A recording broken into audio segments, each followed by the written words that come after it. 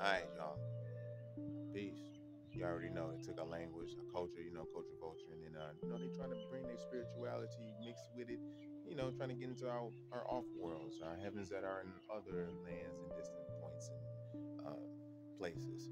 But they want to get into true heaven on the third resurrection, which is very hard to get into because true God rules that. So yeah, they've done fooled everyone, went around the world through the whole little church thingamajiggy, and they're giving you false shepherds to lead your spirit.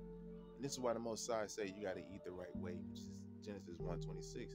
I give it to you the herbs, you know what I mean? The fruit, berries, melons, all that good stuff. You may not even need the herbs like that if you're eating the right exact way, So fasting and actually exorcising and getting your body to moving and getting your lymphatic system moving because it's slow moving fluid.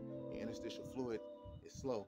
But when you get it to moving, get all that good mucus about it, what that bad mucus about you, we can say good mucus getting about you.